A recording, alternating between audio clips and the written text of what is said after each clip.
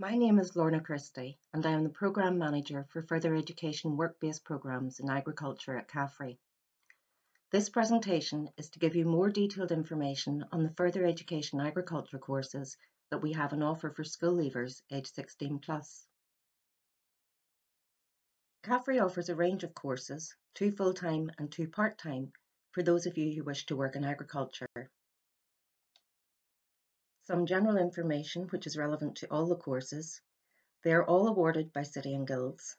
They all require students to have some level of practical experience before they start, and they all contain some element of work experience. I am going to go through each of the courses, giving details on entrance requirements, course content, and assessment, and I will start with the full-time courses. The Level 3 course, the Advanced Technical Extended Diploma in Agriculture. This is a 3-year full-time programme delivered at Greenmount campus. The entrance requirements are 4 GCSEs at grade C or above, including English, Maths and Science, or equivalent qualifications. Entry requirements will be enhanced if the course is oversubscribed, and by this we mean that if there are a large number of applicants, we may raise the entrance requirements. The Level 3 course is a mixture of skills, practical work and classwork. First and third year are spent at the college, with the middle year being the work placement element of the course. This must be completed on an approved farm, and this farm cannot be the home farm.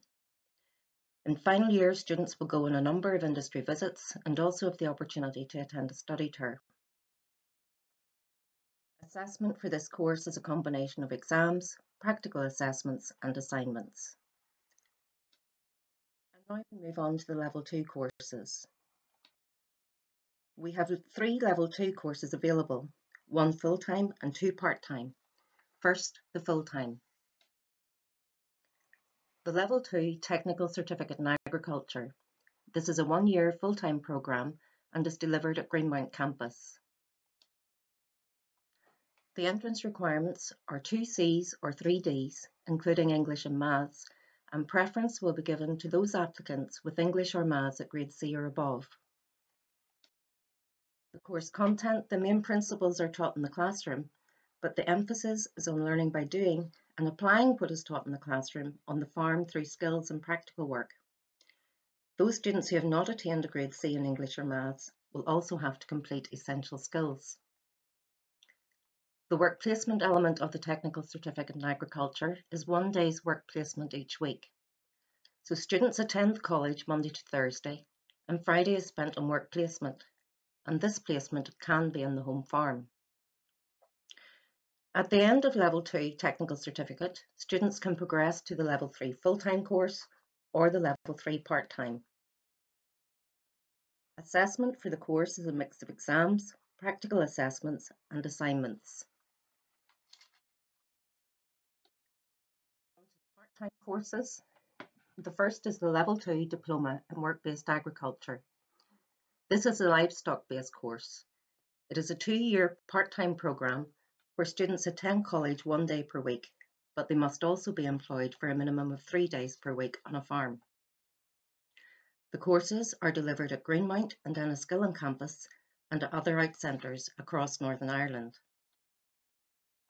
The entrance requirements are 2 Cs or 3 Ds, including English and Maths, and preference will be given to those who have attained English and Maths at grade C or above.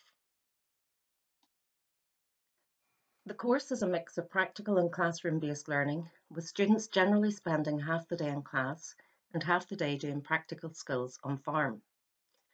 Students who haven't achieved a grade C in English or Maths will have to attend college for a 2nd day each week to do essential skills.